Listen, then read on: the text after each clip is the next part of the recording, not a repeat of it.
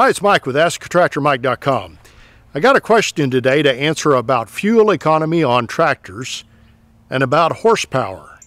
And the answer to both of these questions goes toward the north up here, Lincoln, Nebraska.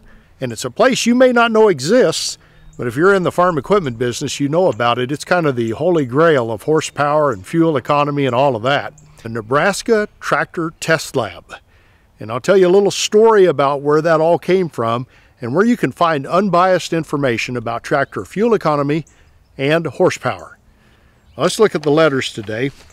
First one comes from Kenneth. And Kenneth said, is there a ratio between engine horsepower, PTO horsepower, and drawbar horsepower?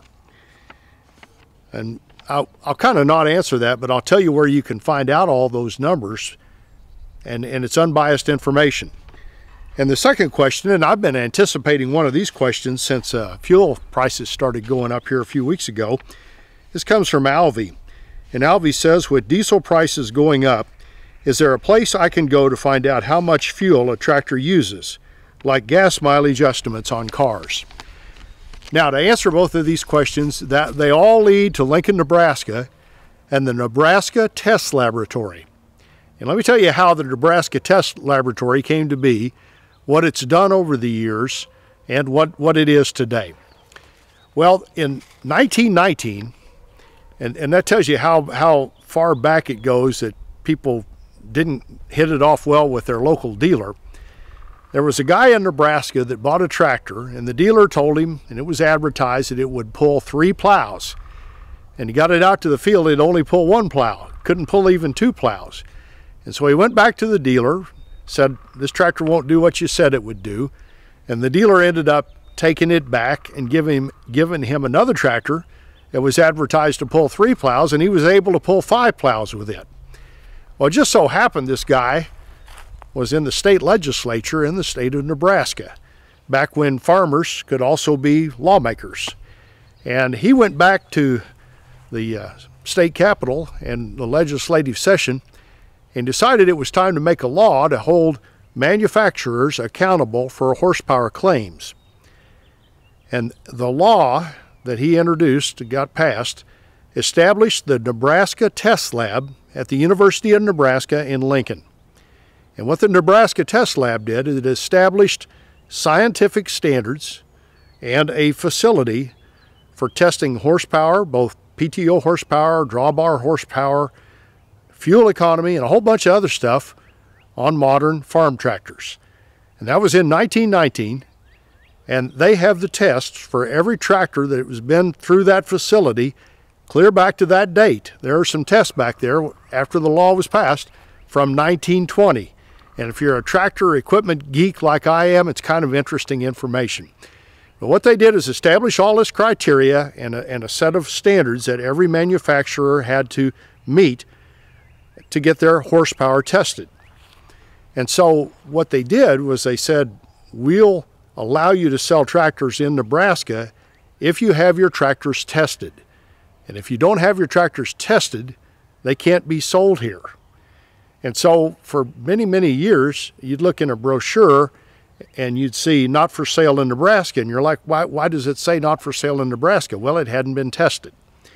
And they started out, every tractor above, like, I want to say 20 horsepower had to be tested to be sold in Nebraska.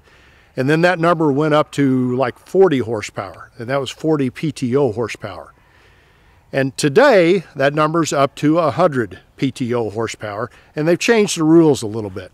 Now, any tractor can be sold in Nebraska, but if you want tax exempt on the tractors over 100 horsepower, you have to have a tractor, you have to buy a tractor that's been tested at the Nebraska Test Labs.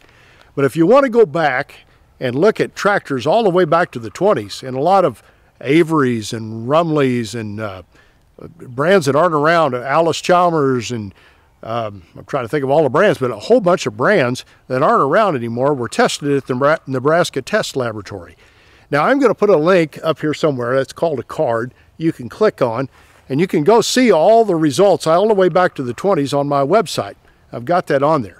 And it's separated by models and by years and all that. And if you click on the test, you can go see how the tractor did. and you'll find out what the PTO horsepower was, what the drawbar horsepower was, and all that stuff, and the fuel economy. Now, the problem with this test, a lot of you guys that watch my channel are small tractor owners. And so today, most of the tractors tested are up above 100 horse. Up until a few years ago, it was up to over 40 horse. So it doesn't have a lot of value if you're buying a new tractor and it's under 100 PTO horsepower. But definitely if you're buying a big tractor, if you farm, those are good numbers to go look at. Or if you're buying an older used tractor and you're worried about how much fuel is this going to use, go look at the numbers and see if your tractor is listed on there. But it's fairly fascinating. I own a Massey 362 that I inherited from my dad, and here's the tractor test data on it. And it'll tell you how it did in the tractor test, and they run them around a track. They run them on a dynamometer to find out the PTO horsepower. They find out how much they can pull. And getting back to Kenneth's question, there's not a set ratio between the horsepowers. If you look at the difference between engine horsepower and PTO horsepower, those numbers are different, and PTO horsepower will always be less because there's parasitic loss between the engine and the PTO.